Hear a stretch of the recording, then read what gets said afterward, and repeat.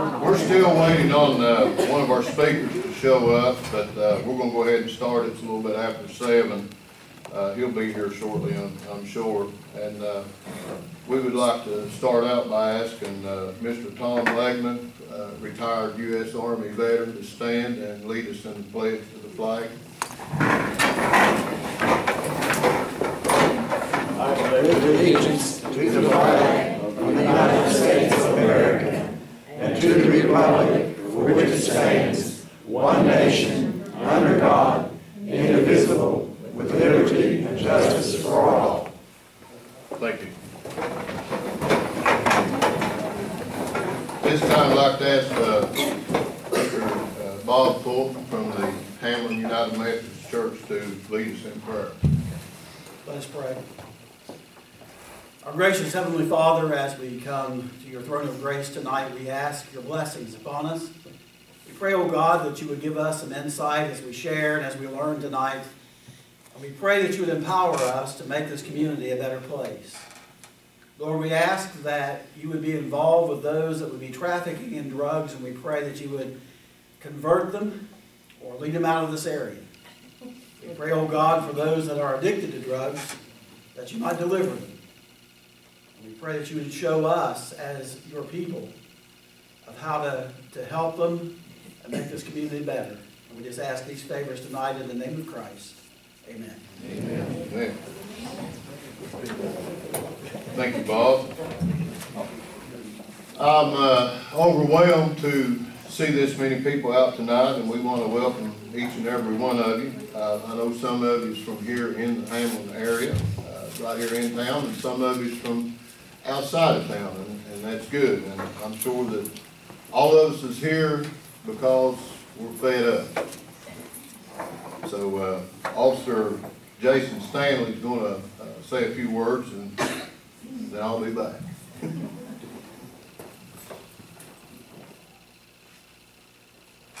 Okay.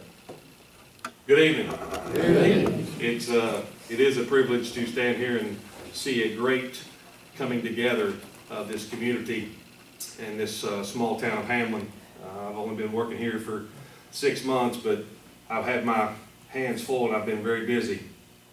Some of you I know personally because of taking complaints from you that somebody done something to you or your property.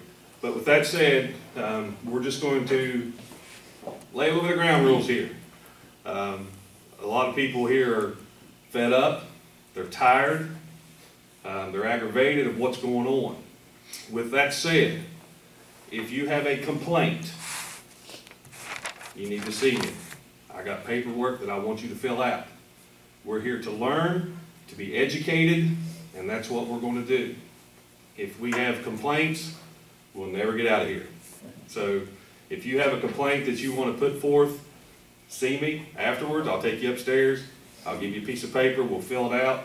We'll investigate, and we'll go from there. Okay? This time I'll turn it back over to the mayor. Thank you, Officer Stanley. I just have a few words of comment before we move on. And again, I'm overwhelmed with this many being out from Hamlin and the surrounding area. And as I said earlier, and as Officer Stanley said, we are fed up. I'm sure that you all are as well as I am. I was joking around with my friends from Bear Creek there before the meeting, and I said, good to see this many people out, and it didn't cost a thing to be here. But then after I thought, some of you here tonight, it's cost you dearly. Some of you have paid the price in order to be here tonight because somebody has come along and took your belongings and stole things from you. So I withdraw that phrase that it was free, because some of you, it has cost to be here tonight, and I've lost many hours of sleep, and we just have an epidemic here in town, and we're going to come up with some ways to work on it. Questions and comments, I do ask that maybe we hold off on them until the end of the meeting, unless it's just something that you just absolutely have to ask somebody. But if you can hold off on them, hopefully you brought paper and pencil so you can write those down and bring those forth later on in the meeting. And as Officer Stanley's done said, we're not here to hear a bunch of complaints about dogs barking, about people speeding, things of that sort. We're here tonight to come up with some type of remedy, some type of help that can get a grip on the pill epidemic, the stealing epidemic, the meth epidemic, the things going on in our community. We don't need anything negative here tonight. The negative, if you think about it, the negative has already taken place. The negative part of it is already out there. We've done been hit with the negative part of it. So tonight, hopefully, we can come up with some positive things, because two negatives don't have no power. Any of you knows anything about current, you can't take two negatives and have any power. But you take a positive and you take a negative, then you've got some power. So that's what we want here tonight, is some positives. Hopefully it'll be a learning tool for everybody here tonight, including myself. It's for the public to learn how to spot criminal activities, how to better protect ourselves and our property. As I've done said, the negatives are out there. We're here tonight to come up with some positive ideas. And I do have some stats there that I laid on some tables. As you can see, I wasn't really expecting this many, but if you want copies of these, you let me know, and we'll run off copies and have them in the office, and you can stop by and get these. And the reason I wanted to run these off and share these with you is to give you an idea of just how often that countywide our police officers are called out. It's a continuous cycle, as you'll see on these papers. You should have 3 sheets there. If you don't have one, look off somebody else's. But the crime rate is what got my attention on page 1. From 1996, now these are dispatched calls. Okay, keep that thought in mind. These are not calls that came into the offices. Like sometimes they call directly to the state police office, or they'll call the sheriff's office, or they'll call here or to the West Hamlin office. But these are dispatch calls from 911 to police officers countywide, and in 1996 there was 2,865. Okay, 2011 there was 5,525. Now somebody, you know, some people have been saying, I want to go back to the way it used to be. And I'm just going to be blunt with you. I've done told Jennifer, I'm just going to lay it on the line, people. Well, I don't think it's ever going to be like it used to be. All of us here, anybody my age or over, I'm 50-something, 56? Yeah, 50-something. And I can remember, as well as a lot of you all, when we went to bed and left the doors open. Yeah. Left the windows open. Yeah. You can't do that anymore. And it's not just a Hamlin thing. It's a county thing, it's a state thing, it's a country thing. You cannot do that anymore. So we can't go back to 1996. We can't go back to 1975. But that don't mean we've got to sit with our hands in our pockets and put up with it, okay? And I wanted you to hang on to these. One that really got my attention, and you might want to notice, is page 2, the hours that these calls come in. If you ask somebody, when do you think most police calls come in, they're probably going to say 2, 3, 4 o'clock in the morning. But that's not so. If you look on that paper, from 4 o'clock in the afternoon until 10 o'clock at night is when most of the calls come in. 386 on the average, and now this is from 2012, 386 average at 4 o'clock, 337 average at 10 o'clock, and around 400 in between there. So it's in the evening time. And as I looked at that and thought upon that, I would assume that a lot of this criminal activity is taking place when people are going about their regular business. You come home from work and you go to shopping, you go to a ball game, you go here, you do this, you're out for the evening. It's not late at night when you're in bed, but sometimes it's right during the middle of the day when you least expect it. So I wanted to share those hours with you, and also the last page is days of the week. And I'll tell you what got my attention about this one. You got Sunday through Saturday. And it's pretty much level. Sundays, average in 2012, 675 calls. Fridays, of course, 896. But it's pretty much level right across the board. It's 700, 800, 600. And you would think it would just mainly be Friday and Saturday. But as I looked at that, what I got out of that is most of your criminal activities coming from people that don't work. Now, I'll just be blunt with you.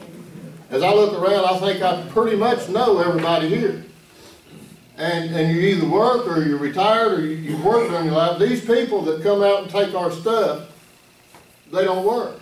So it doesn't matter to them if it's a Saturday or a Monday. And the reason I'm throwing this out there is because sometimes we let our guard down. We think, oh, it's Monday, it's Tuesday, there ain't nobody going to bother my lawnmower sitting there in the yard this evening. I'm going on down to the ball game, just leave it sit there. And you come home from the ball game, your lawnmower's gone. So it doesn't matter to a thief what day of the week it is. So hang on to those, and like I said, if you want copies of those, we'll get you some copies of them for your future references. Recently here in town, and this is when it started getting my attention, just here recently, in a month's time, between this guy on the left, this lady on my right, myself, and a few other employees here in the town, there was 9 needles found just laying around in different spots. They were laying on the street, they were laying on a picnic table at the middle school, they were laying on the sidewalk, they were laying on steps. We need to be more proactive in looking for things like that.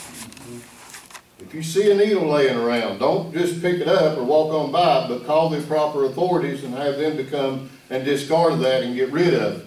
Probably never thought about going around looking for needles. I don't know if you know what a needle looks like. Most of them have little orange tips on them. Just kind of glance around for stuff like that. And we've got Trooper Fry here with us that's going to share some information with you here in a few minutes, and this might get your attention, on meth making material. Did you know that you may have what you think is just a bag of trash that somebody threw out in your backyard? And you walk out there and you look at it and say, well, I want you to look there. Somebody threw their trash in my yard. There's a bottle of drain opener and a battery and a pop bottle. That could be a meth lab. That could be leftover meth material. So one thing we need to do is start keeping our eyes open and looking around and watching for these things, as he's going to share that information with you here in a few minutes. And again, the stealing is on the rise. People are stealing our stuff to get money, to go buy their pills, to buy their meth. And we need to be a little bit more protective over our belongings. And hopefully Officer Napper will be here in a few minutes to share information with you on that. If he don't, I'll do it myself. But those are some things we're going to cover tonight. I want you to take notes, and you're going to learn something here tonight. And I'll be back here in a few minutes to speak a few more minutes, and then we're going to open the floor on some ideas that you all may have. But at this time, I'm going to get out of the way, and we're going to call Corporal Fry of the West Virginia State Police to come up and share some information with you. Corporal Fry. Thank you, sir. Corporal Fry, West Virginia State Police, obviously here in Lincoln County. My given name is David. You're welcome to call me that right now. Very few people probably going to know me. First of all, I want to reflect on a lot of what he was saying, and I'm mostly going to reiterate a lot of this. The most important thing he said that I always try to get across is this comes off as Lincoln County has a bad reputation. That's what we think. We live here. I don't live here anymore. I grew up in Lincoln County. That's one of the reasons I'm back here. This isn't, as he said, this isn't a localized problem with Hamlin. This isn't a localized problem with Lincoln County. You people aren't doing anything wrong. You aren't the butt of jokes. You shouldn't be. This is a statewide problem. And not only is it a statewide problem, this is a nationwide problem. Don't think that you're alone in this, because you're not. That is very important. I'm very proud of where I came from, where I've gotten to, even though it's very low. I'm still proud of where I came from and where I've got to. And I try to tell that to kids. I grew up in Harts Creek. I say it every time I'm down there. I see some kid on the side of the road, and they almost feel hopeless, okay? We don't want that. I know this is mostly a church group. I want to try to cater myself to you guys. I'm going to stop saying things that I would say to other people. I am, because of my job, because of what we do every day, it's easy to become jaded. It's easy to become calloused against people's feelings and emotions. It's easy for me to step back and say, well, I've never been in this problem. I never had a drug problem. It's ridiculous that anyone else does. Even I know that's wrong. Good people develop drug problems, and it progresses. And just like he said, all of our crime, I don't have any stats. I do this off the top of my head. I don't have any prepared notes. All of our problems in this county, we spoke of thieving and delinquency and needles, which is an obvious one. I'm willing to bet 95% of these problems are the direct or vaguely indirect cause are drugs and drug use. Nobody's breaking into your houses nowadays. No one is breaking in and stealing your stuff so they can go buy milk and bread for their babies. That doesn't happen. It shouldn't. And if it does, then those are the people who really need to help. This is people that want drugs. They want to get high. They are hooked into it so bad. That is all they live for. And I know very few people here probably know no one's names. This is their families. This is their friends. Me personally, I can't speak countywide stats. Probably 65–70% of the calls I take, people being stole from, people being swindled, people having checks written, people having their identity stolen. It's their friends. It's their family. It's people that are in and out of their house every day. And here's what I need to say. People start with this, stealing from friends and family. You're targets of opportunity. When we ignore it, when we say, JoJo's only 30 years old, he's trying to get his life straight, I don't want to call the police. Or if I do call the police and they get my chainsaw back, I don't want to press any charges because that's not going to help. Well, that emboldens people. And the person you think you're helping, they might not steal from you again, but they're going to go somewhere. Okay? Yep. When I spoke to the mayor, he wanted me to speak specifically about meth. Because that's an epidemic that's hitting us right now. I grew up in Harts Creek. I graduated high school in 1996–97, the exact same time frame that he was talking on our stats. I'm not looking at it through rose-colored jaded glasses. The worst thing, because I was in a bad area of this county, believe it or not, Harts Creek has a bad reputation for this county. Some of it deservedly so. I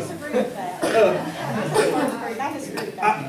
I disagree with the actual, I disagree with the sentiment, however, that is the perception. People smoke weed every now and then. Kids get a hold of a bottle of whiskey. That's it. There weren't no pills. There weren't no Oxycontin, methadone, methamphetamine. There was no heroin. There was nobody sticking a spoon in the driver's side of their car and cooking crack or meth as they're driving down the road to inject it. That just did not happen. We do not live then now. And as he said, we will never get back there. This stuff's here. It's not going to go away. As far as the methamphetamine production, that's the big thing. I guess you could consider it classically trained in methamphetamine. When I came through and I started being a police officer, we're talking 10, 11 years ago, I don't know if there's any people who watch television. I watch it. It's kind of embarrassing. Breaking Bad. People see this stuff and they think this is what meth labs are. It's pristine environments. It's big, large pieces of cookware and Bunsen burners and tubes and ventilation shafts. Well, guess what? When I first started doing this, that's mostly what we had. You maybe had one person out of 10,000 that knew how to make this stuff. And it was very complicated. It was very expensive. If you messed your batch up, you're out a lot of money and a lot of time. That is not the case now. As he just said, I'm not picking on anybody. This gentleman right here has got a Powerade bottle. Everybody sees this Powerade bottle? Meth lab. That is all you need to see to think meth lab. Not Powerade. I'm not trying to get against Coca-Cola or anything. That's all it takes. That is what you're going to see. He's talking about your trash. I can tell people we've had, and you can't blame them. They don't know any better, and I wouldn't either. That people have pulled onto their parking lot. They found refuse in the back of their yard or on a creek bank, and bring it in because someone's littering. And the way this methamphetamine works, it's all byproduct. It's not any good. It's still incredibly dangerous. And they will hook it to their truck and drive it to our office, and by the time they get there, we've got a scene because it's reacting. It's a chemical reaction. It's Mentos and Coke, but it's not sugar. It's acid and stuff that'll kill you. That is the most important thing. The number one thing for y'all today is realize this stuff is not safe. And if there's nothing else you take from it, do not pick this stuff up. If it looks like it's been laying there with snow on it in 2 months for 3 or 4 days, it is not inert. If you pick it up and you shake it around and you look it up and you walk in the house and say, hey man, look at what you think this is, and you throw it outside, it's going to start reacting, it's going to eat through the plastic, you're going to have a problem. Okay? That being said, I want to get kind of specific. I know I don't have a whole lot of time. We're talking about the items needed to make meth. I could tell you and teach you how to make meth. That's probably not something I should do. I can tell you this. Everyone knows how to use the internet. You can Google. How do I shake and bake methamphetamine? And what I did before I came down here, that's exactly what I did. I went into Google. I typed in what ingredients do I need for shake and bake methamphetamine. The first response is a detailed message board post telling me everything I need, the prices, and the exact method needed to make it. And what I'm saying is, I'm not calling anybody stupid. We all have our things that we do well in life, hopefully. You don't need rocket scientists to do this anymore. You don't need people with college educations. You don't need people with high school educations. If you know how to bake a pie, you can make methamphetamine. If you don't know how to bake a pie and you think you can do it by reading directions and following step by step, you can make methamphetamine. And the one part that I can't give a personal account of is once someone is at this point where they're using methamphetamine, where they're cooking up household toxic chemicals and injecting them into their body, there is nothing that these people will not do to get that high. You know, there's a very popular motivational video, and it's based on football, but it's pertinent in everything we do. And some of you may have seen it, but the analogy it holds is you have to realize if you put yourself out in your mind and you've got a 50-pound weight vest strapped to your back, and I march you at gunpoint into the ocean so that the water is up over your nose, and all you can do is barely get your nose above water. And all you want, the only thing that exists, is a little bit of air. That's all you want. You have no other thoughts. You don't care what's for dinner tonight. You don't care who you got mad at school today. All you want to do is breathe. You'll do anything. That is what this is like. When someone is on methamphetamine and they haven't had their drugs, it is a single consciousness. That is all they think about. You will not reason with them. You will not say, hey, this is wrong, man. You really need to not do this. They'll give you lip service. They don't care. Okay? And like I said, that's not me. Obviously, you could probably tell, even without the uniform, I'm not exactly your candidate for methamphetamine use. I'm about 250 pounds. But that is all there is for these people. It's worse than heroin. And now, of course, I'm basing this on statistics and people that I've talked to. I can tell you people I've spoke to. Now, I've talked to people that have got off methamphetamine. It's not easy to do. Meth withdrawals will not kill you physically. You can live through them, but you don't want to. And that's what you have to realize. And I'm obviously not speaking to anyone here in particular. If it's a child, if it's a kid, a brother, a sister, an aunt and uncle, we've had meth labs from 16-year-old kids. I've had meth labs from 78-year-old men. It touches everyone directly and indirectly. And you have to understand, sometimes the tough love aspect is going to be, it goes back to if somebody's stealing from you and you don't want to do nothing about it, we're going to go to other people. And it's the same thing. If you want to save someone that's doing this, you're going to have to hit them head on, and it's not going to be easy. It's not. It's not going to be hand them a motivational card or show them a video like I just quoted, and they're going to be okay. This is incredibly difficult. And it's something, I have an addictive personality. I drink maybe a pot of coffee a day. I know it's terrible for me. But that's also the reason that I never, as a child, even growing up in Harts Creek, I didn't smoke, I didn't drink, never did any drugs. One, wanted to be a trooper my entire life. Knew that's probably not conducted to me getting my profession. Two, I knew it. I knew I had an addictive personality. I've been hooked on caffeine since I was 14 years old. I'm not putting myself through that. And I can't imagine. I know what it's like when I wake up and I haven't had a cup of coffee. Because you know what? It's all on my mind. My wife's talking, my kids are looking at me, stuff's going on, the dog runs outside, whatever, coffee. Gotta get my caffeine, I have to have it. And that's exactly what these people are doing, only to a lot less comical, a much more severe extent. Okay? What he said about the ingredients, the stuff you might be looking for, the stuff that might be disappearing out of your cabinets for methamphetamine. A lot of you probably have done some research knowing you're coming here today. There's only one thing that you need to make methamphetamine that you can't walk in and with no ID and buy. And that, of course, is Sudafed or Sudafed, some type of ephedrine-based nasal decongestant, or when you're sick, something like that. You know, we have a database for that. When you buy pseudoephedrine over a certain amount, you're going to go into a database. If I have real suspicion of probable cause, I can look your name up and it'll tell me how many boxes of Sudafed you bought.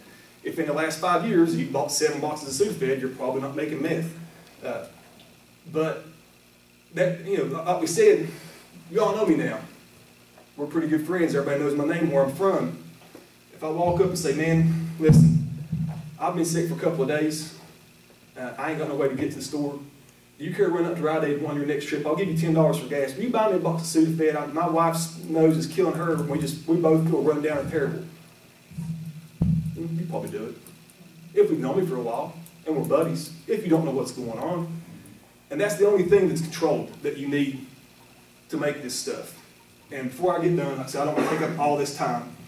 I'll go ahead and give you a quick little rundown of the kind of stuff that, if you don't know, that we're using to make this drug that's going to, end your life the way you know it. It says Sudafed, like everything else in life, was created with a good purpose, like all the other drugs, like Oxycontin and pain medicine. There's a reason it's there. We just abuse it as a population. So of course, this is it. It has a good purpose. I'll take it. It bothers me if I get stuffed up. Use it. That's it. Lye. Anybody know what lye is? Okay, you're about halfway there. Ammonium nitrate. You're like, whoa, ammonium nitrate? Surely. No. You can't. There's no way you can buy that. If anybody's got a first aid pack, you got a cold press at the house, so when your kid bumps his elbow, you can throw a cold pack on there when you break it open, like I keep in my cruiser. That's what's in there. That's what causes that combination to happen. That's all you need. Coleman's camping fuel. I got 2 bottles at my house. It's always there. I go camping all the time. That's one of the other things you need. Let me see. In a bottle, plastic bottle, SodaStream bottle, Gatorade bottle. Not Gatorade. Everybody knows Gatorade bottles are like kind of like double, triple thick compared to a normal little water bottle. You can rinse them out and use them again. The chemicals won't eat through it the first time, so that's a popular choice. For a batch of methamphetamine for the mayor and I to share, if we were needing both of us a hit, 2 AA lithium batteries. 2 batteries is enough to start a cook. A couple bottles of water, hydrochloric acid. Again, 4 or 5 years ago when I started learning this new shake and bake method, I'm like, hydrochloric acid was that Mythbuster stuff? I can't get it. You can go to Lowe's, they sell it in gallon jugs. You can buy it. You don't need to show an ID. It's $8. You can have it. Acetone, buy some acetone at Lowe's. Pay it down, if I can remember. And then for us, stuff we have at the house as far as your tools. Some coffee filters, pair of pliers, some pipe cutters, a mason jar. There's probably a few of us that have that kind of stuff around. Funnel, a blender, and a 1/4 cup measuring cup. That's it. That's all you need to make methamphetamine. And again, it starts out, the first step in making methamphetamine is literally take some Epsom salt, spread it on a cookie sheet, and bake it at 400 degrees. That's how complicated this is. And that's why it is overrunning us. We've done a good job. I'm sure no one else is here. 4 years ago, maybe, I came down here, prescription pill abuse rampant. We could not get in front of it, could not stop it. Pill mills, doctor shopping, it was everywhere. We had some stuff change. We shut down a bunch of pill mills. We made it so it's a lot harder to crush and change the chemical composition of Oxycontin. It's not as easy to abuse now. People take the path of least resistance. That's too hard to do now. Of course, people are still doing that. People are still going up the mountains and growing marijuana. But again, that's a small minority. We're talking path of least resistance for me to get high. And right now, it is what everybody is hearing as shake and bake methamphetamine. Okay? And that, again, is another important aspect. It is just so easy to make, and you don't have to be very intelligent to do it. And obviously, if you're using it, you're making some bad life decisions. You're probably not in a good mental place anyway. I know they said no one any questions. I have very few uses. I enjoy working narcotics. I've done a little while. I've worked in Logan, and I should have made that when I first stepped up here, when I was talking about not being a Lincoln County thing. I've been stationed in Logan and Williamson. I've been stationed in Wayne County in uniform, doing what I do here in Lincoln County. And I spent a very short, albeit it was very pressed. I learned a lot of things in about 1.5 years on a federal drug task force. And that's when I started seeing, that is when it opened my eyes to it wasn't just bad people. It wasn't just like a movie with people standing in the shadows with a hood and a backpack and you're like, that's the bad guy. He's doing bad things and ain't like that. This stuff, like I said, can get its hooks in people. And once it does, they are in for a very long ride. And so are their family, and so are their friends, and so are the communities that they're in. And, Mayor, you have anything else you want me to add to any of this? Iodine, is that a... Iodine can be used. Like I said, this particular thing I said, this is our most common method now. There are still people who are using things such as iodine. You'll hear a lot about red phosphorus. A lot of people think that's the red tips on matches. It's not. We don't need the matches. We need those strike plates. Strike plates off boxes of matches. If you have an old stove and you keep a bunch of boxes of matches around, that stuff's gone, you need to check. You think you got some family members, some friends coming in your garage, better check that Coleman camping fuel, see if it's there. See if you're missing some bottles of lye. See if you have a first aid kit at your house or your car like I do. Open it up. See what's in there. See if the tweezers, the cotton balls, the thread, and the cold compress is missing. Because if it is, then you got a problem. And that's something you need to be able to identify. Could you possibly explain a little bit about the process that just not as easy as what some people may think it is to catch the drug dealers and to arrest them? And Yeah, that's no problem. It's not as easy. Again, we always go back to that, and this is one thing, again, not naming no names, I'm not saying all you people here do this or any of you people here do this. Like she said, here's the biggest thing we need to catch people. I'm one person, and I'm out here in this county maybe 8, 9 hours a day. You guys are here all the time, man, all the time. You see it, you know these people, you know when somebody starts acting different. You know when something's going on. And like, to get back on that, I'm not saying that you have to be narcs or snitches, as the young children like to call it, but without information from you guys, I don't have a job. Plain and simple. I don't get paid. They won't pay me my full salary to go out here and write people warnings for rolling through stop signs. I got to do something else, and I have to have people help me to do that. That's just how it is. Anytime you see us actually make an arrest on meth, 99.9% of the time, somebody that's never going to get any credit, a civilian, a citizen, a concerned parent, friend, someone has given us the information we needed to get there and do that. And like she said, as far as the prosecution, if we can catch them, well, that's fine. We'll prosecute them. I'll charge everyone that does it with 3 felonies because they're going to commit 3 felonies in the process of making methamphetamine. But it's not like it was. Like I said, when I used to have to get search warrants and make drug buys, and I could kick a door in on a house, and when I went in there, there was this huge, elaborate meth lab. There was no chance they were going to move it out of there. I mean, we're talking hundreds of pounds of equipment. It was going to be there. It wasn't going nowhere. Those are easy for me. When we get a tip that says somebody's got some shake and bake meth in a backpack up in the woodline 2 miles from the house, that's hard for us to get to. It really is. And that's why we're getting a lot of this being thrown off on people's houses and dumped out.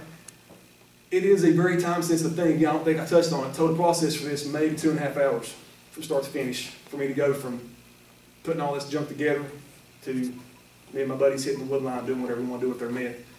Very time-sensitive. It's not like it used to be with these big old facilities that we used to get bust into.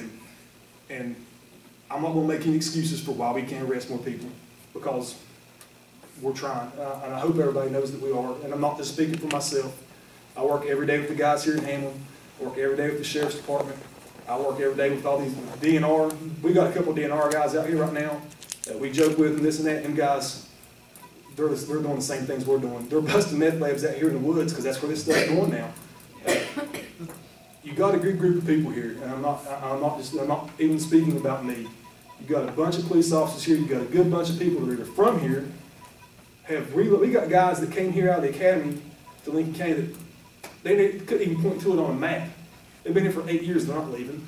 They like it here. They like the people. They like the benefits of what we have out here, and we greatly appreciate your help. Go ahead, sir.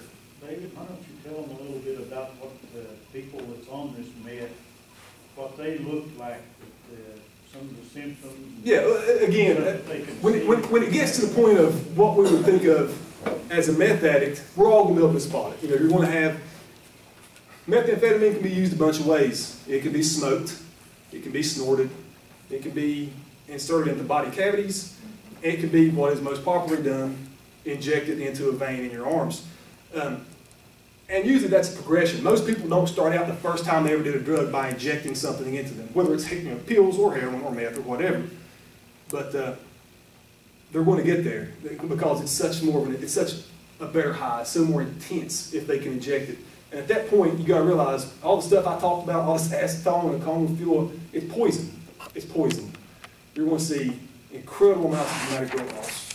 You're going to see a severe drop in immune systems. People are going to be sick. They're going to have runny nose. Their eyes are going to be bloodshot. And it's just never going to go away. You're going to see shakes and tremors from withdrawal. People don't have this kind of stuff. You're going to see the inability to concentrate. You're going, you're talking to me and I can't keep on subject. I'm over here. I'm doing this. I'm doing that. You talk to me for 5 minutes and I come back to whatever it was I was trying to make a point of 20 minutes ago. You're going to see that kind of stuff. But, and like he said, that's what we're going to get to. When you see somebody on TV or you see these newspapers with the comparison photos of before meth, 3 years later, after meth, you're like, oh wow, yeah, they're on meth. I don't give up on people, but those people, it's going to be hard to save them. The people that it's going to be easier to save are the people that have just started out. Yeah. The ones that have they're 20 years old, they were doing some pills. One time they thought they were getting some ecstasy, but it was actually meth because there is no real ecstasy anymore. And then they realized they had meth, and that wasn't so bad. And like I said, that's the physical part of it. But what you got to realize too, no one that I've ever met started out on this drug or any drug with the goal of I can't wait to be such a junkie that I rob from my family and all I think about is getting high. Everyone, we all do it. Everybody thinks, everybody but me. Nobody else can handle this. They're not as strong as I am. I can do this, but that you can't. You can't. Go ahead. Does it have a distinguishable odor to it? As far as in the cooking process, Well, just it does, but not that it does. And it's one of those things that's hard to describe. And again, I'm not trying to make anybody admit anything. If you've ever smelled burnt marijuana, somebody smoking marijuana, you never forget it. Once you've been around that scent, it's very hard to get away from. You can try to compare it. Everybody perceives stuff different. It can smell like a litter box that needs change. It's that acidic aroma, overwhelming. But I've got called on before on overwhelming aromas and went in and somebody had lead paint in their house and they hired somebody to strip all the paint inside their house. And guess what? That smells a lot like a meth lab. But so yeah, there are distinct smells, but there's not anything I can tell you, hey, it smells like blank, and it's going to be a 100% thing. Go ahead, man. You might want to touch a little bit on how it affects children's safety, the homes that you've been in. Oh, well, yeah, again,